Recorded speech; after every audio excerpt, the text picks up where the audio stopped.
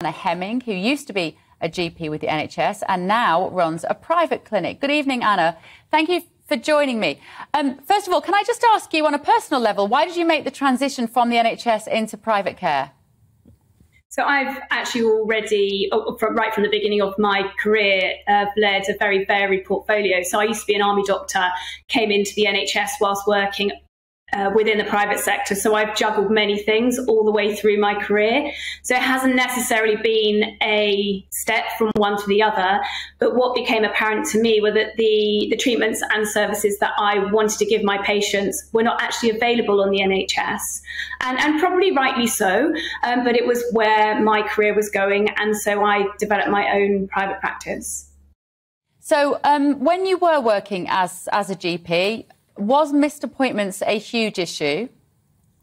I think across the board we've got, this is an incredible topic to discuss, but across the board there are a lot of appointments, both in general practice and in hospital medicine, that do get missed. And there will be a really big range of reasons why, maybe linked to appointments or just forgetting them. But I think, and I did think during the time that I was a GP, that it would be a good thing to do to try and make it more difficult for patients to miss those appointments, and by taking deposits or a small fee or a cancellation fee if they missed an appointment would potentially be a good idea.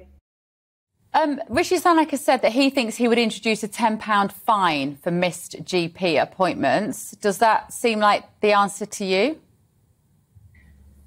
I think it's one potential option, and I think it should be trialled. The actual amounts and how it's organised is obviously something that needs to be discussed.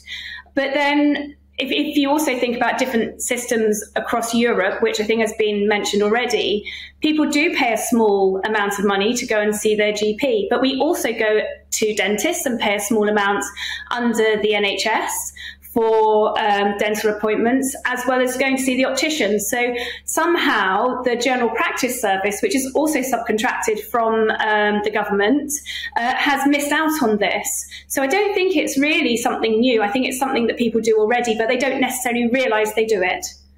So as a private practitioner now, how many people miss their appointments with you?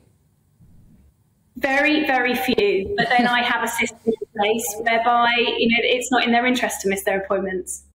That kind of proves the point, really, doesn't it? Where people are abusing a system, perhaps because it is free. And I think, sometimes it is maybe busy people who book in to get something done or to see a doctor. Maybe they feel better by the time the appointment comes around, and they don't necessarily think to cancel it, to phone the GP to let them know they no longer need that appointment for the sore throat or whatever it is, but maybe that can be changed with a cultural shift, Anna. Maybe it's about somehow encouraging British people to once again appreciate the NHS and not just take it for granted. I think so, and I think a number of things have been made, talking about the medical contracts that junior doctors have and various things. And I do think that doctors and the medical profession has been devalued over the last 10 years. And I've seen it in my career and how patients have behaved towards me personally, but also towards my colleagues. And I don't, I'm not saying that doctors should be held on a pedestal or anything like that, but showing up to your appointment is one way that you can actually help the system, because if you miss it and you actually need to see the doctor, then you're going to take up a second appointment. And that kind of behaviour just can't go on because the system can't cope with it. There was another interesting point that you mentioned, and that was someone coming to see the doctor with a sore throat. I actually don't think the majority of people need to see a doctor with a sore throat. So maybe we need to have some kind of education going even into the schools to sort of help educate people what an illness is and what they can look after at home. Now, obviously, some sore throats do need to be seen. We can't sort of rule everything out, but I think people need to be a little bit more aware about self-care and what they should be presenting to a GP or a medical practice, walk-in centres and A&E.